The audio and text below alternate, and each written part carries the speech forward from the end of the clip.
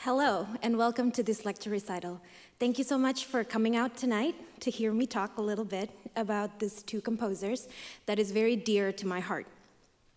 I want to start by saying that as an Indonesian pianist, it has always been fascinating to listen to how gamelan or other Indonesian traditional instruments and music actually influence a lot of Western composers. But yet there is not much to say about Indonesian art music in general or how it functions within the larger scheme of things. Cultural influences, especially the idea of exoticism in Western art music, are common. But what about the Western influence in Eastern art music? How far does the influence carry? And what are its musical implications? Two composers, Claude Debussy and Ananda Sukarlan, are remarkable examples of such exchange, adaptation, and integration of outside culture into musical output. Through this lecture recital, focusing on piano repertoire, I will try to identify and analyze the connection between Western and Eastern cultural influence in music, including how prevalent the influence is and how it affects the musical aesthetic of these two composers by exploring Debussy Image, Book 2, and a couple of Sukarlan's Rapsodia Nusantara. I would like to start this discussion with Debussy. Debussy's fascination with the East is very well known, particularly in his Pagods, the first piece of his stomp. But how prevalent, again, is this influence, and how does it work within his musical aesthetic? Let's begin with a deeper look into Image. In the second book of Image for piano, written in 1907, Debussy was inspired by the musical elements of the East. It consists of 3 separate pieces. First of all, disclaimer, I don't really speak French, so forgive me for any pronunciation error. The first piece is Cloche à travers les feuilles, bells through the leaves, with rhythmic allusion to Indonesian gamelan. The second piece est La lune descend sur le temple qui fut.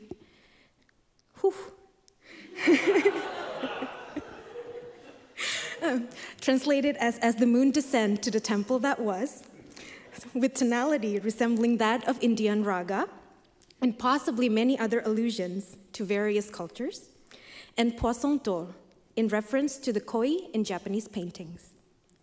The idea of exoticism can be applied to image in various levels of integration.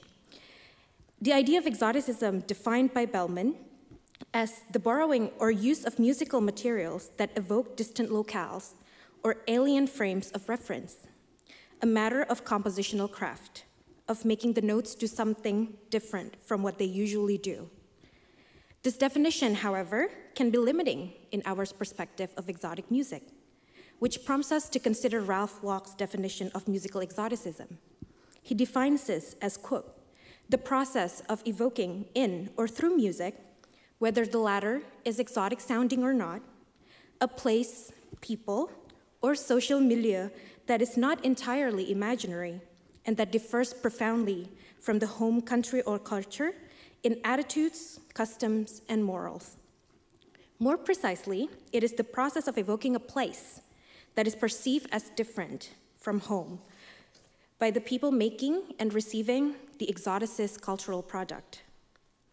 Locke's definition helps us open a world of possibility of how exoticism might be perceived in a musical context. Does the music have to sound exotic, that is, using exotic style? Or can exoticism happen both with and without exotic style? This integration of musical language and exoticism is what he calls the full context paradigm of exoticism, where the work that is being analyzed does not have to, quote, display stylistic oddity at all.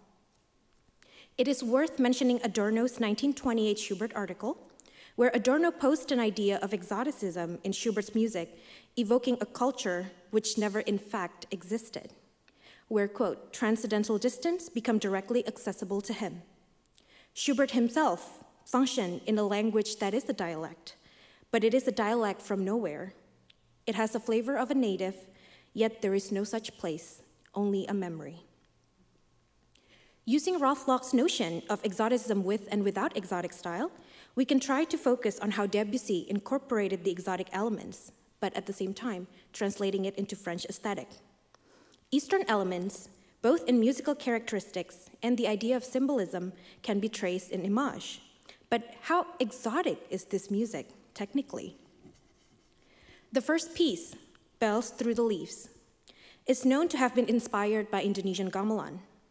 Looking from a historical perspective, Debussy was introduced and became infatuated with the Javanese gamelan that he saw in the 1899 International Exposition in Paris. In 1913, he wrote, quote, "There was once, and there is still, despite the evils of civilization, a race of delightful people who learnt music as easily as we learn to breathe. Their academy is the eternal rhythm of the sea, the wind in the leaves, thousands of tiny sounds which they listen to attentively, without ever consulting arbitrary treatises."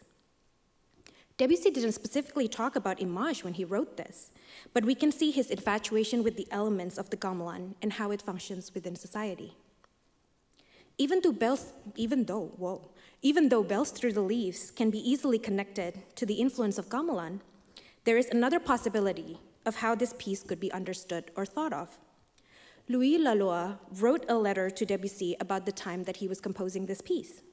He wrote about the sound of church bells on All Saints' Day in French villages, and also the custom between Vespers and Mass for the Dead, when the bells toll from village to village across the golden woods in the quiet of the evening. Whether or not this piece is directly or indirectly influenced by either or both of these influences, we can only make assumption, but a thorough look into the music can provide to be enlightening.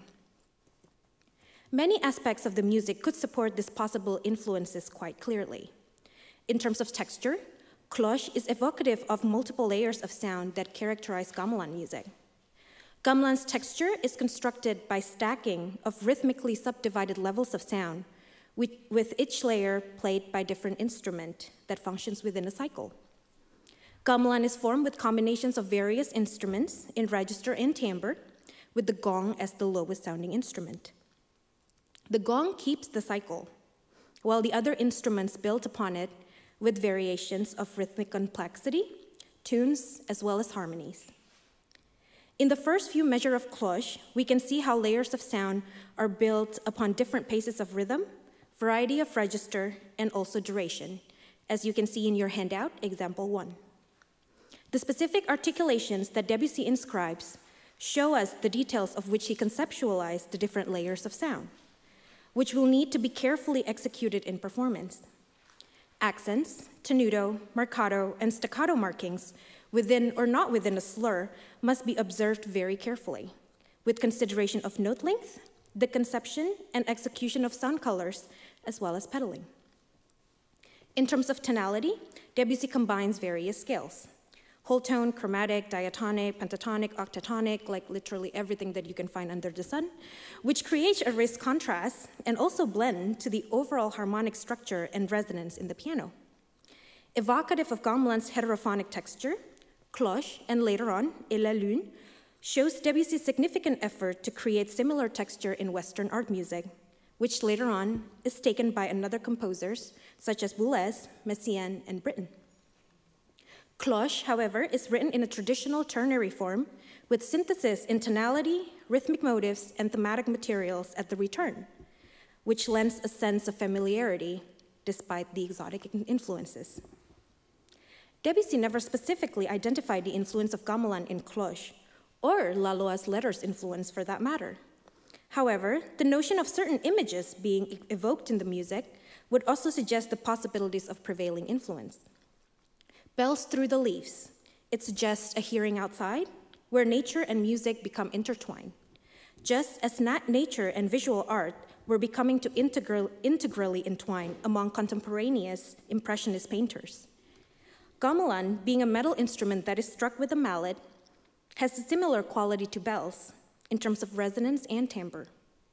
As a communal activity that provides a sense of social and cultural obligations in Indonesia, both in Java and in Bali, gamelan is usually played outside, where the music is interacting with the nature that is all around. Both religious and cultural ceremonies would employ the use of this instrument, and its function is very much integrated within society.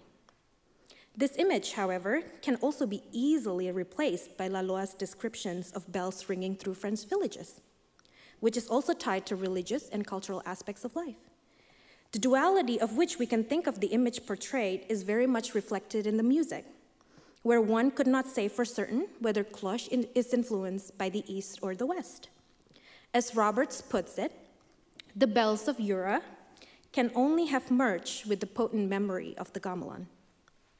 Locke's idea of submerged exoticism, defined as, quote, a tendency for general musical style to incorporate distinctive scales, harmonies, orchestral colors, and other features that had previously been associated with the exotic realms, can be applied here. Similar claim could also be made for Ravel's La Vallée des Cloches, the Valley of Bells from Miroir, which written essentially during the same time. The ambiguity of the piece and the juxtapositions of elements do not make the image or the music less powerful. It just gives more possibilities of how one could interpret this piece. While the influence in cloche might be easily determined, it is the complete opposite with Et la Lune. The title, "And the moon sets over the temple that was," as translated by Roberts, already presents an enigma by use of vocabulary, syntax, and grammar. The many possible interpretations of the title, however, could be related to Debussy's fascination with symbolism. As Mallarmé puts it, to name an object is to suppress 3/4 of the pleasure of a poem. To suggest, herein lies the dream. Et la Lune then suggests quite a number of possibilities. Boulez described the piece as, quote, the transmutation of Oriental influences at the deepest level, a piece in which Oriental concepts of time and sonority are clearly determined, while Courtaulds' commentary suggests a place on which time has set his hand as the misty night falls on the dreamy silence of its ruins. The ambiguity of the title is reflected in the music, both in terms of identifying exotic influences and standard musical elements, such as tonality, rhythmic materials, and texture.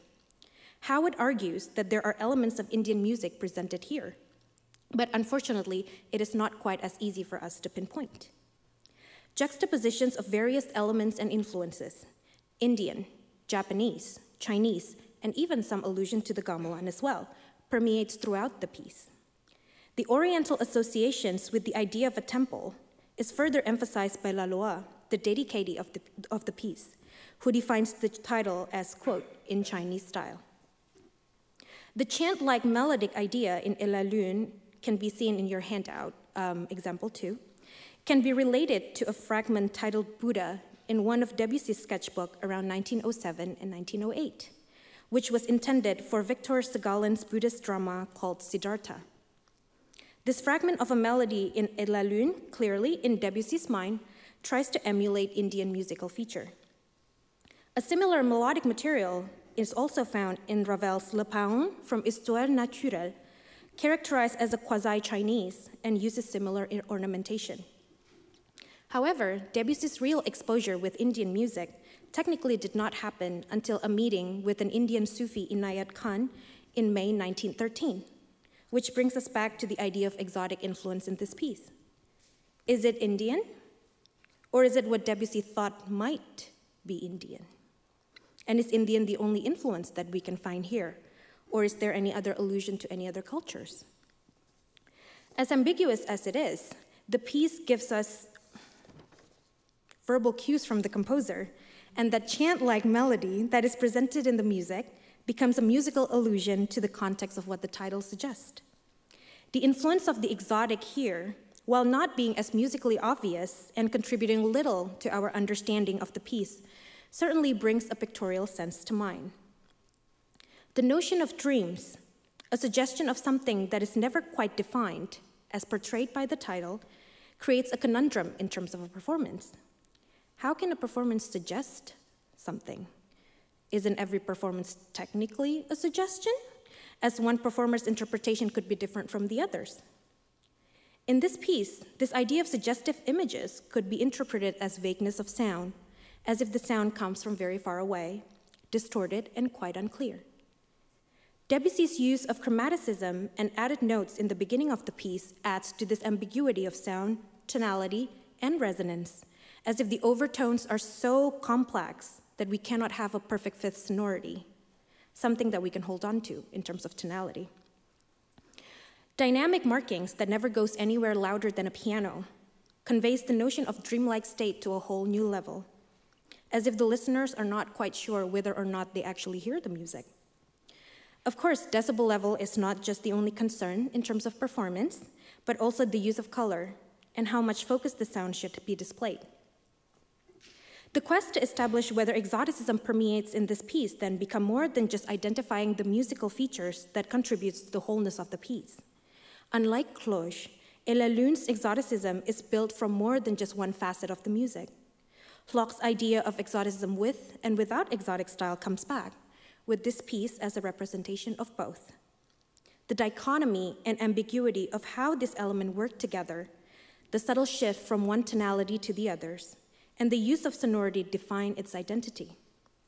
Exoticism, in this case, is presented as a nuance, both influenced by the musical and non-musical feature in such a way that is inseparable, where one cannot exist without the other.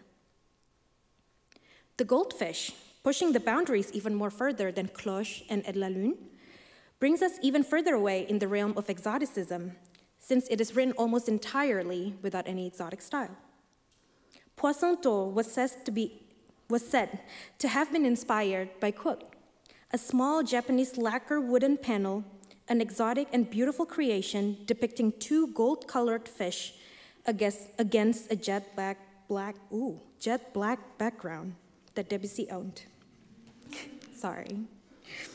The details in the painting, from the exultant and sensual motions of the fish to the delicately curved lines and patterns of flowing golden seaweed, conveys a sense of refinement of this modest piece of visual art, its breadth of rich exoticism overlying an inherent simplicity.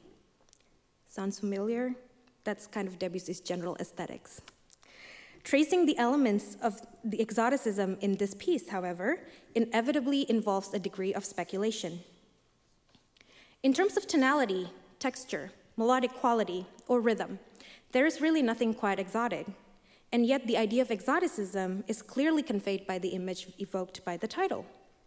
An allusion to jazz influence could be identified in the middle of the piece, as you can see in your example 3B, especially since Debussy was at the same time also working on Children's Corner, written in 1906-1908, with the last movement written as a cakewalk. The improvisatory character of jazz, rhythm flexibility, as well as the use of harmonic progression could be an element of exoticism in a musical sense, but it has no relation to the Japanese koi evoked in the title. These juxtapositions of influences elicit quite a different perspective of exoticism than the previous two pieces of Image. Poisson, then, could be considered as the most traditional out of the three. It provides the greatest clarity in terms of musical elements, yet it is the most puzzling in trying to determine the connection between the music and the extra musical detail. How exotic is this music, actually? And is it enough to call it exotic because of a title that might be inspired by a Japanese painting? This piece, more than anything else, is a virtuosic piece that not only requires high technical proficiency, but also the combination of extreme opposites in means of expression, from the nuances of soft passages to the powerful climax utilizing the full resonance of the instrument. Debussy's idea of virtuosity, however, is not comparable and should not be compared to his predecessors in the Romantic era. As Poisson, quote, serves an exultant humor and joie de vivre far removed from romantic angst. Not that Debussy didn't write virtuosic pieces. L'Île Joyeuse, for example, would be one of Debussy's output that exemplified the kind of romantic virtuosity that we know he had acquired from his years at the Paris Conservatoire. As an accomplished pianist himself, Debussy's virtuosity and distinctive great pianist sound has been captured in many piano rolls, as documented by Howitt. However, this particular non-romantic virtuosity and attitude towards pianism is obviously characterized by his own presence at the piano. With his composition for the instruments, quote, reveal an understanding of the instrument second to none, and many who have heard him play towards the end of his life marveled at the quality of sound he could produce. Freedom, grace, elegance, simplicity, and the immaterial. These five, according to Doomsnell memoir and its recollection of the insightful words of Debussy, need to be searched for and brought to life. But Roberts argue that the imagination is not enough for this piece, where one needs the nerve of a virtuoso, the willingness to take risk, to respond to the audacity of the music, and to its air of improvisatory freedom, and above all, to recognize the humor. Looking at the dedicatee of the piece, Ricardo Viñas, who is a Spanish virtuoso pianist who premiered much of French and Spanish music, including Ravel's notorious Scarbo, an assumption could be made about Debussy's initial intention for the piece. To have a piece played by Viñas is to declare a certain flair of virtuosity. And so pianism of transcendental kind can definitely be thought of as one of the many influences for this piece. Musically direct, organic, and logical, Poisson presents a different type of ambiguity in terms of its association between the title, the influence, the music, and the evoked imagery. The gracefulness of the melodic idea paired with an active accompaniment, almost to the point of aggression, as you can see in your handout, example 3A, creates a musical language that is both contrasting but yet blend well together. Just like the image of kois in a pond give a sense of serenity for us, their physical motion in order to swim is actually very vigorous. The duality of the same imagery presented from two different perspectives becomes the center in Poisson, just like the idea of exoticism to be presented with or without exotic style. Is this piece exotic then? The answer is yes, even though the exoticism that is portrayed lies more in the ideas conveyed instead of in the music. The presentation of something that is familiar and yet evoke distant locales is translated into the duality of stillness and agitation, just like swimming kois in the pond. Now that we have seen exotic influences in 3 different settings by Debussy, we can kind of shift gears and see how this exotic culture could be mirrored from the other side. Ananda Sukarlan is an Indonesian composer and pianist who was born and raised in Jakarta, studied in the Netherlands, and resides in Spain. His Rapsodia Nusantara, or translated to be Rhapsody of the Archipelago, are a collection of mostly virtuosic pieces written for solo piano, and each based on a particular folk tune, or tunes sometimes. These pieces were inspired by Liszt Hungarian rhapsodies, not least in the sense that they carry in them some sense of national identity. As much as the raw material is Indonesian, they are clearly influenced by the Western piano tradition. As a Western-trained classical pianist, Sukarlan employs various common classical, romantic, and impressionistic compositional approaches. 2 Rapsodia Nusantara will be presented in this lecture recital to further emphasize the idea of cultural mirroring and its adaptation and integration into his personal musical language and aesthetic, while still maintaining the integrity of both Indonesian and Western identities. Starting with the 10th Rapsodia Nusantara, we can see his attempt to transcribe the sound of gamelan as directly to piano as possible. Inspired by the sound of the instruments and based on a Balinese folk tune, Janger, this 10th Rhapsody focuses on the idea of virtuosity, but yet stays within the same aesthetic of its inspiration. Similar to Cloche, this piece makes use of the idea of subdivision and layers of sound, evocative of gamelan's heterophonic texture. But as to emulate the gamelan faithfully, Sukarlan uses a version of Pelog, which is a pentatonic scale that uses scale degree 1, 3, 4, 5, 7 in major scale throughout the whole piece. Pianistic tendencies occur everywhere in this piece, and it is clearly written with a Western pianism in mind. The composer himself, when asked about this, said that the idea of counterpoint is clearly presented, and that the various layers, especially towards the end, with the tremolo in the lower voice in the right hand, as you can see in your example 4A, reminds him of the 3rd movement of the Waldstein Sonata, even if it's just in the technical execution. It is also worth mentioning that Sukarlan uses similar writing style and effects to Debussy's chant passage in Et la Lune, evocative of bells from afar, as you can see in your example 4b. In a way, exoticism that is displayed in this piece is very much Locke exoticism without exotic style, in that Sukarlan is trying to completely emulate the traditional music in a non-traditional instrument. But of course, we can argue that the use of a Western instrument already evokes distant locales, and that this music wouldn't be played in this instrument or in this setting, for that matter. The second one, Rapsodia Nusantara number 8, however, could not be more different. It is a clear example of exoticism where it employs the exotic style almost exclusively. Then again, it seems quite ironic for me to say that what I call exotic style in this particular piece is common practice period harmonic progressions, Western formal structure, and Western pianism techniques. This rhapsody is based on a folk tune from a province of North Sulawesi called O Inani Keke. The opening passages actually recalls the beginning of one of the early 20th century's most influential piano sonatas, written by Alban Berg, published in 1910, which in my mind is quite an appropriate opening to establish the idea of structure and form right away. Even though technically this rhapsody is not written in sonata form, but as a theme and variations. Exemplifying the Western pianistic tradition in terms of technique, harmony, and form, it is one of the clearest examples of Western influence in Indonesian art music. His musical aesthetic and language, however, is quite idiosyncratic, and that the music sometimes moves in an unexpected manner. Looking through the different variations, we can see the influence of counterpoint, Lisztian passages with arpeggios and octaves all across the keyboard, and the first variation, as Sukarlan says himself, is inspired by second movement of Appassionata, even though it doesn't stay like that for very long. Again, we ask the question, what is the balance in this music between the Indonesian and the Western?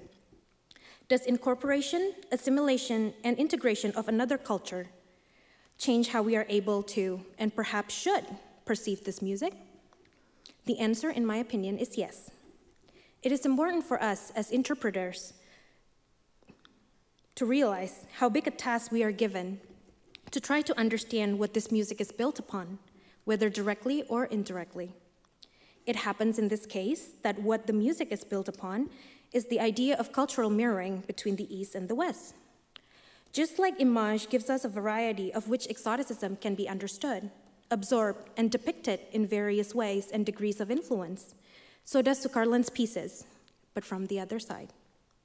The depth of which the exotic style permeates this piece goes from the surface level to full integration, and later on is also contextualized within the composer's own aesthetic and compositional styles. Does this all make the music Western, or Eastern, or both? I would like to think that each of them still maintains their own integrity, but it is worth acknowledging the Western influence in Indonesian art music, just as we recognize and acknowledge Eastern influence in Debussy's music, with or without exotic style.